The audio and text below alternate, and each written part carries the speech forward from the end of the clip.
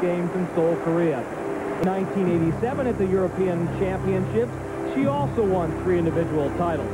And with so many honors already in her possession, Kathy asked Daniela what accomplishment she's most proud of.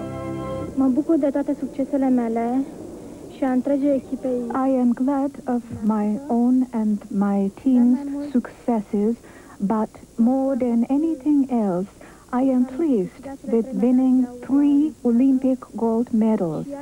And to me, 1987 was as gratifying as the year of the Olympics. Again, we're in the 3rd rotation. Daniela competing in the balance beam. Besides being so physically talented, those medals come from consistency during competition and nerves of steel in a pressuring situation like she is right now. This is a great event for Danielle. She doesn't tend to be loose in the ankles or upper body.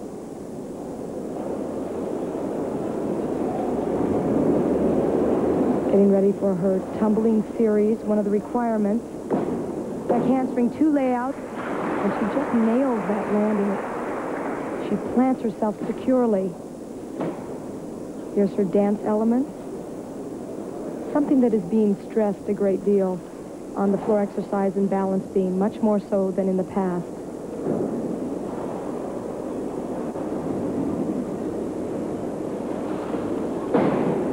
Light break there. Just off to the side a little bit. This routine must last 1:10 to 1:30.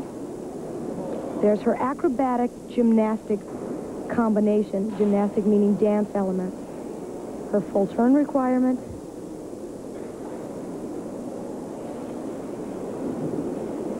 We are getting down to the wire, however, and those little bobbles really may determine who wins the all-around here.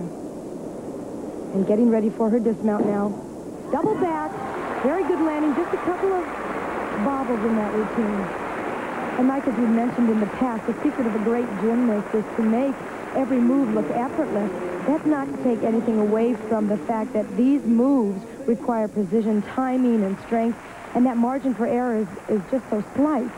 Daniela's score 9.925, and that's good enough to move her into 1st place after 3 rotations. As we mentioned, these championships are located at a very famous site. In 1958, the World's Fair was held here. The focal point was a giant aluminum structure known as the atomium, a reproduction of the molecule filled with exhibits that still stands today. Now, something far less conspicuous but equally gigantic in mass can be found behind the doors of Côte d'Or. It's specialty chocolate, and lots of it. This factory produces 180 tons of the sweet stuff daily. That's the equivalent weight of a 767 jumbo jet loaded to capacity. Now, it takes 2 days to make the finished product from raw material, and after 20 hours of arduous mixing, the chocolate finally hits the assembly line. The byproduct of 20 tons of hazelnuts, 40 tons of cocoa beans, 70 tons of sugar, 20 tons of milk, 30 tons of butter, and get this, no preservatives.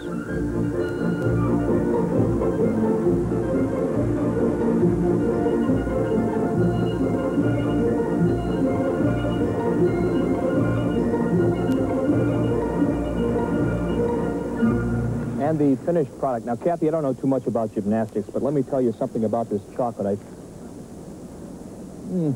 It rates a perfect 10. But do you know anything about manners? Do you have any more? Oh, I'm sorry. What would my mother say about me? Here's a fresh one. This stuff is good, though.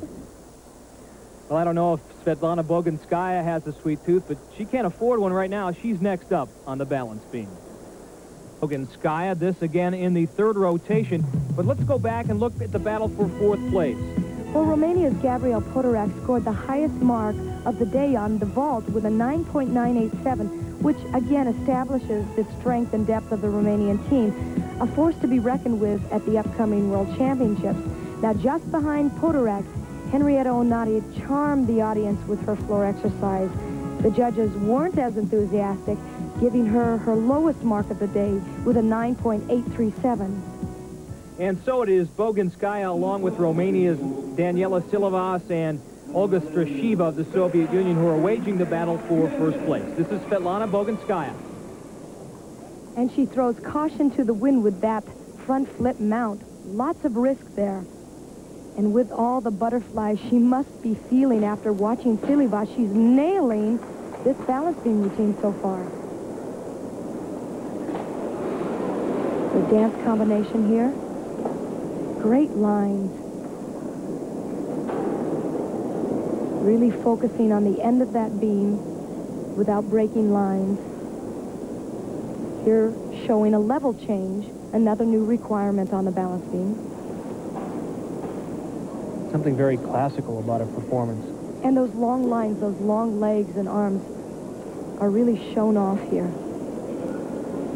Another requirement there, the full turn. And she's handling the pressure so well. Years of experience paying off. So far, no faults at all. You can see the concentration. Little preparation now as she tries to get all the way to the end of the beam to get enough momentum and space to execute this dismount. And you don't get much better than that. Svetlana needed a score of better than 9.975 to overtake Daniela Silvas. And watch this mount again. It takes a tremendous amount of upper body lift to get up and over on that beam, all the while trying to stay straight on that narrow apparatus. And the mark for Bogunskaya, 9.975, and that puts her in a tie with Daniela Silvas of Romania. So after 3 rotations, the standings look like this, and let's remember that Olga Strashiva of the Soviet Union very much in the title hunt. Now the 4th rotation. This is Strashiva on the balance beam. Truly one of the most innovative gymnasts in the competition. Slight break there, but she covered up well. She has lots of difficulty and beautiful dance. And watch this move. One-arm handstand. Not quite held long enough. And she does a pirouette under herself right to her back. And that shows the level change.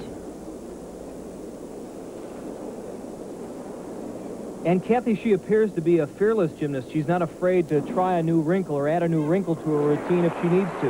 Well, in this day and age, you really can't be afraid to do that. Although on that particular leap, she's a little too cautious, holding back somewhat. And you see what it does? It gets your balance off just slightly. There it is again. You really have to go for every move. And again, this was the event in the '88 Olympic Games where she injured her knee. And that could be in the back of her mind. You know, with the difficulty level where it is, there's a lot more danger involved in all these moves.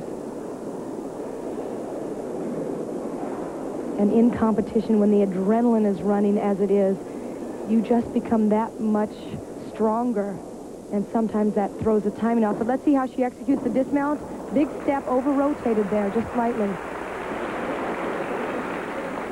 Now, to get full credit for this one-arm handstand, she should have held it for at least 2 seconds.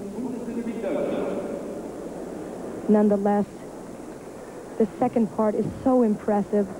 She has to maintain her balance, but her hips, her shoulders, all of that has to stay directly over the balance beam. Olga's score 9.80, so after all 4 rotations, 39.612, the mark that Silvas and Bogunskaya will have. Woman Daniela Silvas about to decide who will be crowned the European all-around gymnastics champion. And if both gymnasts hit their routines, it's going to be a tough decision for the judges. You're going to see 2 completely different styles. Silvas, still somewhat of a pixie, has matured and a real crowd pleaser.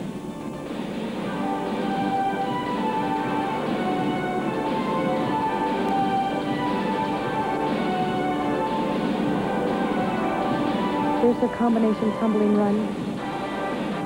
She'll make one pass going this way towards us and then completely turn it around, punch front, right into another round off back handspring, double twist again. Remember, Daniela and Bogunskaya were tied after 3 rotations, and Svetlana Bogunskaya is still to perform in the floor exercise as well.